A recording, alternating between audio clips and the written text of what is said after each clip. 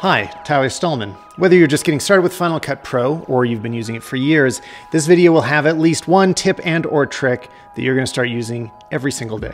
And thanks to Squarespace for sponsoring this video, the best place to host your portfolio online. And let's start at the very beginning by creating a new library. Once again, I'm going to be using footage we shot for Northwater in the fall. And typically I name my library the same thing as a folder that I put it inside and everything else. And now this brings us to our first tip, which is something that's good to figure out early on when you're using Final Cut, is when do you want to create a new library versus adding to an existing one? And I think part of this confusion comes from the language that Final Cut uses. So inside of our library, we will create projects.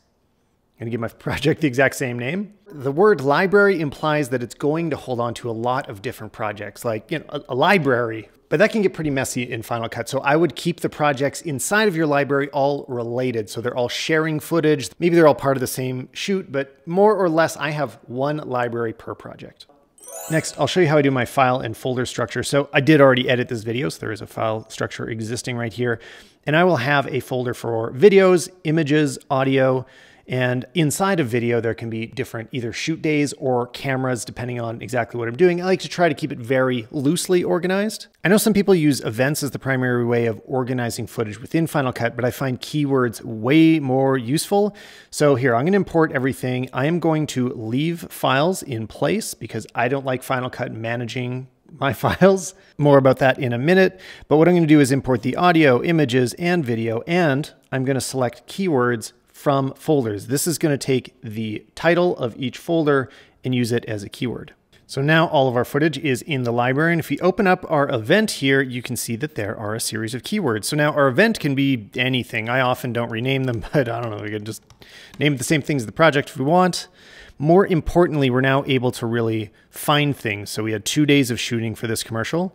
And we use 2 different cameras. So the gimbal shots are shot on the EOS R. So I'm gonna make the browser a little bit bigger here and select day 1 and day 2.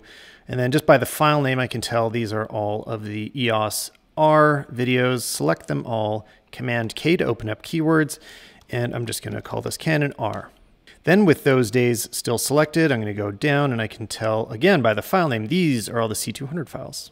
And you can add as many keywords as you want, but I'd strongly recommend only add the amount that are actually useful to you. So for example, with cameras, these have different log profiles on them, so I have to color grade them differently. So if I select all of my C200 footage, this was shot in Canon Log 2. So if I go into Info, I can select the custom C-Log 2 profile that I made, which you can download below. It's based on Alexa LUTs, and it looks great. It's my favorite LUT that I've got. And now all the shots are in beautiful Rec 709 full contrast, so they look good again. And I've also got one that I use for C-Log, C-Log 3, and most importantly, a film emulation that I put on virtually every single project, including this one right now. So if you want to download my LUTs, link is in the description below. I'm actually going to take a little step back, select the library, click Modify Settings, and let's take a look at where we're storing things. So right now, the media is set to be stored inside of the library. If you're storing it in the library, that's how Apple tries to make it easier for you. I really prefer to choose the video folder and keep it all in there. Makes it easier to move files around. Another thing I always do, this caused huge problems for me. It's actually part of the reason I switched to Premiere for a few years until I figured this out.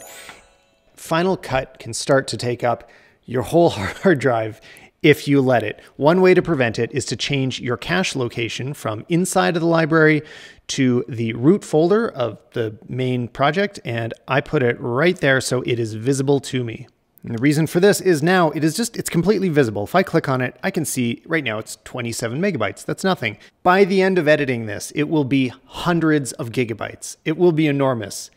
And you can just delete it when you're done. You don't actually need to keep the cache file around. You can actually just delete it as you're editing. So whenever I need to clear up hard drive space, I look at completed projects and just delete all those cache files from the Finder. The other big thing is that when you are importing your files, make sure that you have a close look at where your files are being copied to, because if you click copy as opposed to leave in place, it'll create duplicates of all of your videos. Same thing goes for create optimized media and kind of create proxies. Just make sure that you're watching those because you don't want to end up having multiple versions of all the same videos because you can fill a whole hard drive in just a few minutes. So to be clear, I never create optimized, and I do create proxy media if I'm working with files that slow my computer down, like the R5, R6, A7S III. All these new cameras really can slow down editing. All right, and this next tip I learned from a friend that does really high-end commercial work for like Mercedes-Benz and Game of Thrones and like all the big stuff. Thomas Grove Carter, he has great tutorials of his own. But the first thing I do when I'm sorting B-roll style footage, which this isn't narrative, none of this stuff connects, but I'm going to go through everything and I should go to the start. And I want to watch every single clip. So you're just kind of checking out what you have. And as you see good moments, you press I.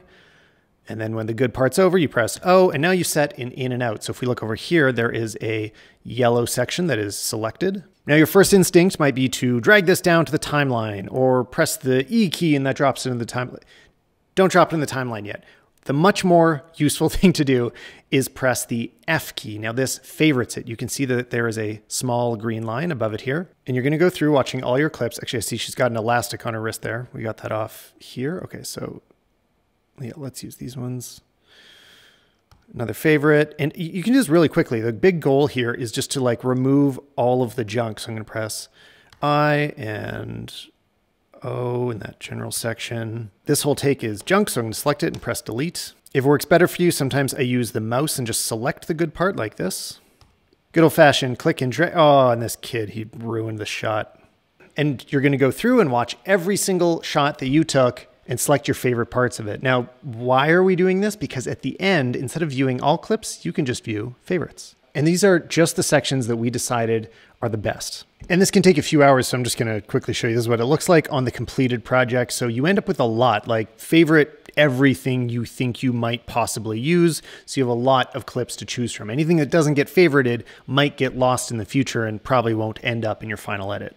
And then a beautiful thing, if you shot things in sequence, which I don't know, we kind of did here, like this is all just B-roll, so there's no real sequence. But if I select everything that is related here in the favorites, and I drag them down into the timeline, I basically just have a watchable video now. It's like, it's edited. I mean, kind of, this is not the final thing, so we're gonna have to delete a lot of this. And the reason for all this is it's scalable and non-destructive, so you can always go back and find alternate versions that you liked. You're not like losing stuff, which can happen if you add it straight to the timeline. It's very hard to go back and find another version of a take that you might have liked. If you want to know more from Thomas Grove Carter, he's been on the podcast a few times and he is a damn genius when it comes to Final Cut Pro. So check out those episodes and check out his tutorials too. Great guy. That technique of favoriting everything is really great for B-roll or if your shots are broken up a lot. When I do videos like this that I'm recording right now, it's one long take of A-roll and then I cut that up. So I'm going to open up a new project. So in this one, I was breaking down my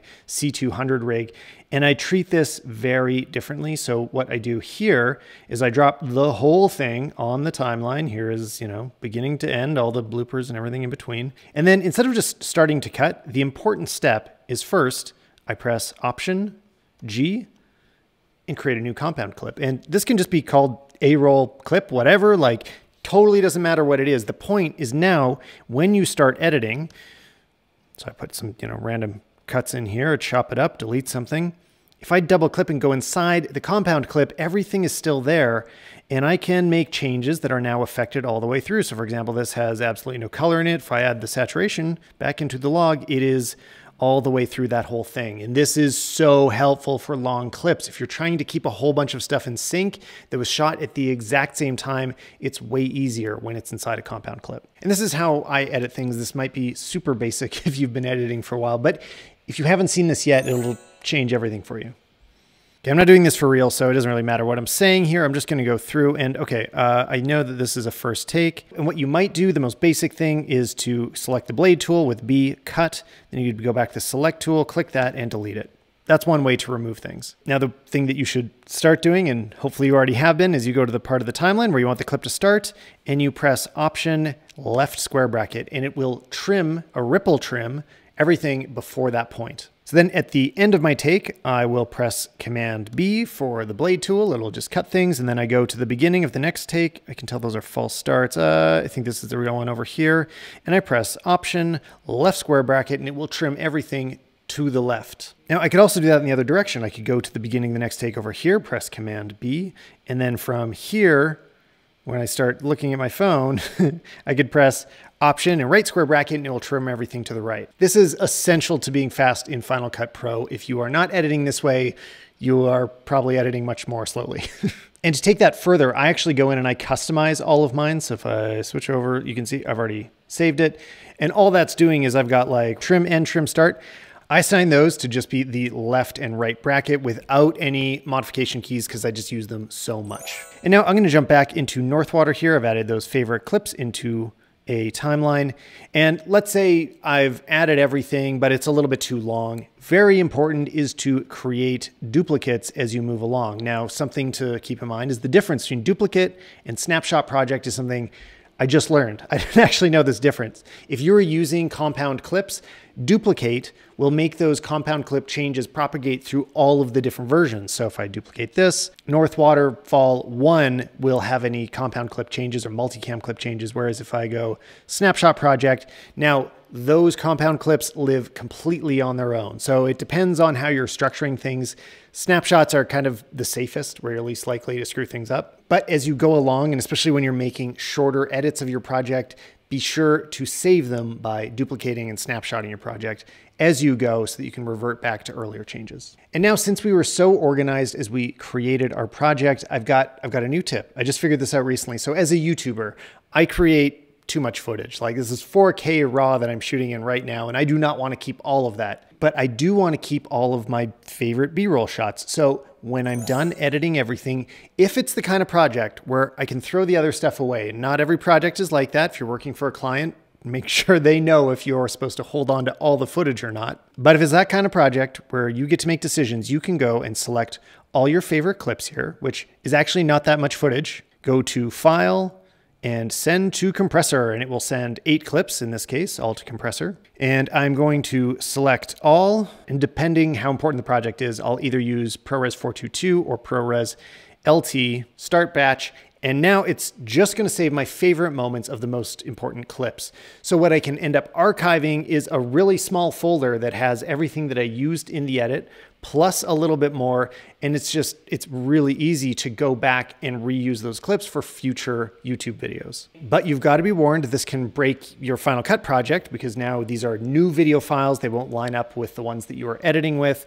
So there's some caveats. This is just a way to store B-roll footage. So in my case, I like to create a bit of an archive of older clips that we've shot in previous videos of, say, products that might show up in future videos, but it's way smaller than holding on to all the originals. And I've got one more quick one, but after I thank Squarespace for sponsoring this video, which is the best place to host your video portfolio on the internet.